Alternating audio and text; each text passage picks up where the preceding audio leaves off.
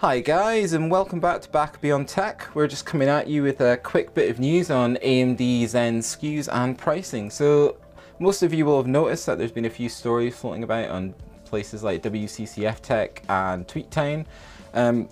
So I've read a few articles about this. I've kind of watched a few videos just to see what the other tech tubers take on it, and it seems that everyone's largely in the same place. So let's just get down to brass tacks. So it seems pretty hard fast at the moment that AMD has fixed their SKUs, and the pricing seems a bit more realistic that's been leaked in this article. So let's just get to the meat and potatoes. They're going to be releasing, as we discussed before, an SR7, which is an 8-core 16-thread CPU. Now that 8-core 16-thread CPU is going to be running at a base clock of 3.2 GHz and a boost clock of 3.5 GHz. We don't know how fast or how well it will overclock.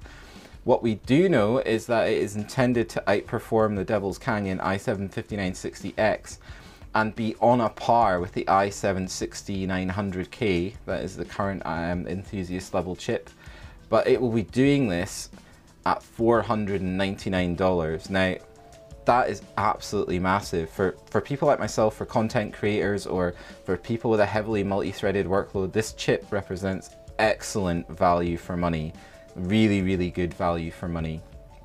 So if that's true, that's massive. There's still other questions like whether this is a true 8-core or if it's two 4-cores fused together, but either way, you know, to get that level of performance at $499 is just absolutely amazing. Now that to one side, guys, I think what's going to be more interesting for the majority of you, especially if you're a gamer, is that they're also going to be releasing an SR3 SKU, which will offer 4 cores, 8 threads. They haven't mentioned anything about clock speed yet. I've not been able to find anything about clock speed. What I have been able to find is the price that it's going to be released for and the performance level they're looking to aim at. So currently, it's reported that this 4-core 8-thread CPU will be offering the same performance as a current generation i7, so the 6700, and it will be doing that at $149. So that is like half the cost of an i7, and you're getting the same performance. That is huge. I mean, in one fell swoop, if this is true, AMD are just going to make things like the i5 and the i7 largely irrelevant. I mean, why would you pay more money in the case of an i5 for less performance? And why would you pay more money in the case of an i7 for the same level of performance?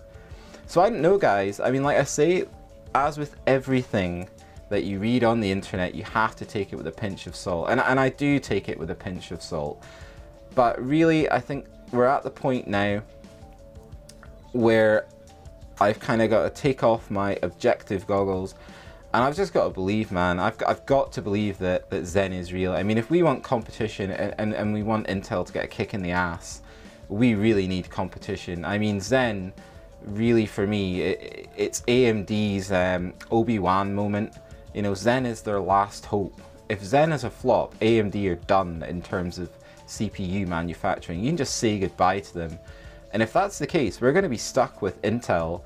You know, and looking at the difference between sort of Skylake and Kaby Lake, you know, when you get down to brass tacks, most people would agree that all you're getting there is a 1% IPC gain. So why the hell would you run out an upgrade? I mean, yes, it'll bring a few other features, like it's going to bring more PCIe lanes, but if you're a gamer, do you really care about getting an extra few PCIe lanes?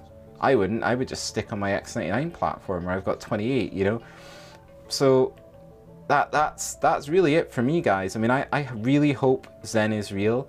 I think this is more realistic because, you know, before when they were talking about selling an 8-core 16-thread CPU for $300, I mean, I knew, and I think everyone else knew back then, and I said it in the video I did about it, that there's no way it's going to sell for $300. I thought it'd be more like the $400 to $500 mark, and so this is why I think this is a bit more realistic.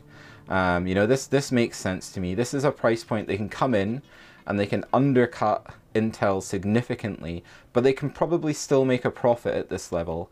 So guys, that's it. I mean, we're going to have to wait until CES 2017 probably, but I'm really looking forward to Zen. And if that 8-core CPU is a real thing, then my main rig is going to be an 8-core 16-threaded AMD CPU. There's no two ways about it. You know, that's what it's going to be, and then my 6800K will go on the test bench probably.